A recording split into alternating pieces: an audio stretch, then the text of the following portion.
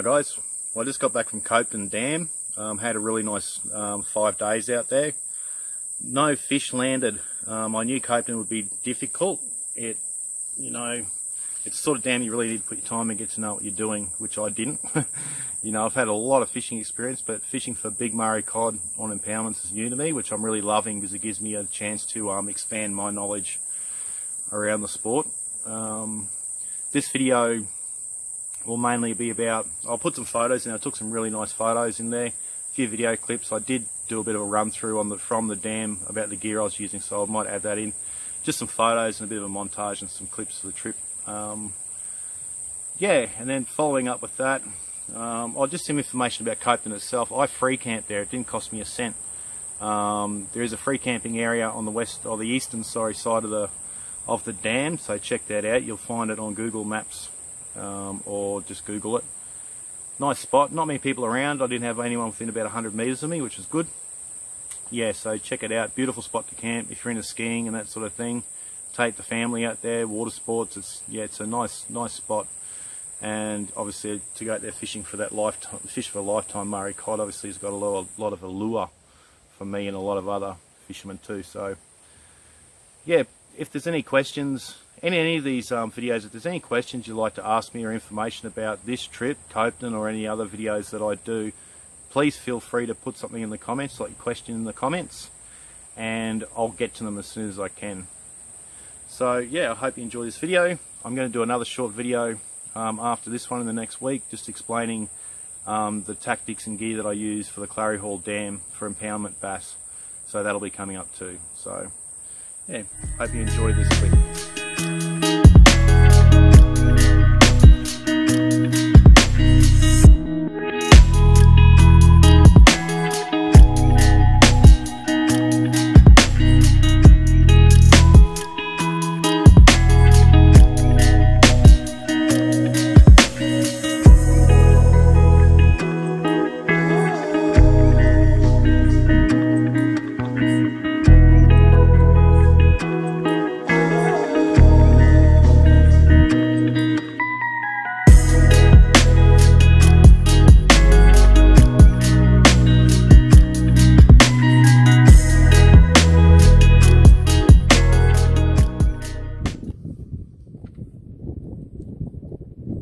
Well, I made it out the Copeton Dam safely. It was a nice trip. I left at 6 o'clock this morning, I think. Yeah, it took me 7 or so hours to get out here. I did have a few stops and that along the way, so that's pretty good. So yeah, camp's all set up on the banks here. I've just spent the last 2 or 3 hours checking gear and swapping out trebles. I'm using big swim baits, and some of them that came, the trebles that came with them, really need to be changed out to some 3x4x strength, good strong trebles, because these cod will straighten them out. So yeah, just been getting stuff ready. The rod that I'm using this weekend, I only just bought this one. It's only a week old. It's made by Savage. I'm really quite happy with it. It's good value for the price. It's a Black Savage 10 to 20 kilo swim bait rod. It's a 7'3" rod, and this is a Savage Gear Finesse little spin little bait caster reel. So, and that's loaded up with 50-pound line. I got 50 running 50-pound all the way through, 50-pound braid onto a 50-pound fluorocarbon leader. And I'll talk about the lures that we're using. When I was researching a lot of the guys that have fished Copeton a lot, they're all using the Jackal Gantrels and the Gigantrels. I tried as much as I could to try and get those lures. They seem to be running short of them. So they did have a Gigantrel at Ballon on the way through, but it was just a gnarly colour. Yeah, I won't go into it, but it's, yeah, pretty hectic, bright colour. So yeah, these are the 3 swim baits I've settled for the weekend. And this one here looks quite. I've been trying these out too. This one swims really well. It's a Biowa 7. This little jointed swim bait, so it's got joints all the way through, and it has a really lively action. So 7-inch swim bait. Got the Xeric live swim bait. This one here, pretty handy little lure. It's like a soft plastic material. Only the one treble underneath. I'll think about might put a stinger off here maybe later on.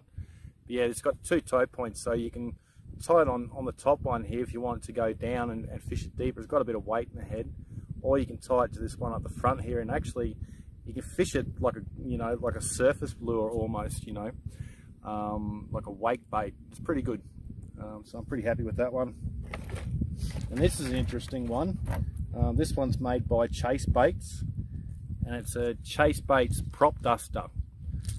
So yeah, interesting. It's got a little blade that spins in the middle there, and it's got a bit of a rattle. And so yeah, that's my selection. The good thing about this lot is I can cover, you know, varying depths of water. You know, this Bioware, it's a Japanese lure. It's really heavy in the head. So if I'm probably fishing any deeper than 10 meters, I reckon I'll be using this one.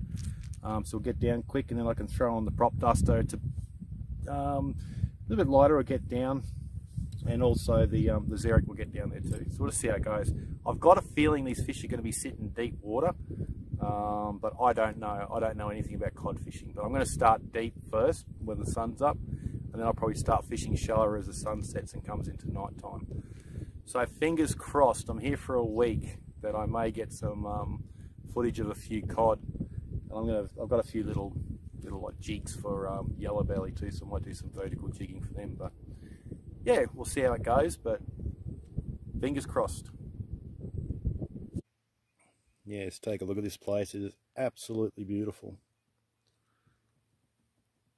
Something about these freshwater impoundments with the granite and this standing trees, it just very fishy.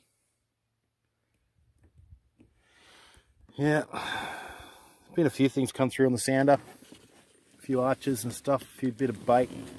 Had a bit of a cast at them, but yeah, nothing yet, so that's all right. It's the first afternoon. What do you reckon, Sam? Hey, what do you reckon? Is it cool fun out in the kayak or what? Yeah, no, it's beautiful. Sun's setting over the hill there. Amazing stuff.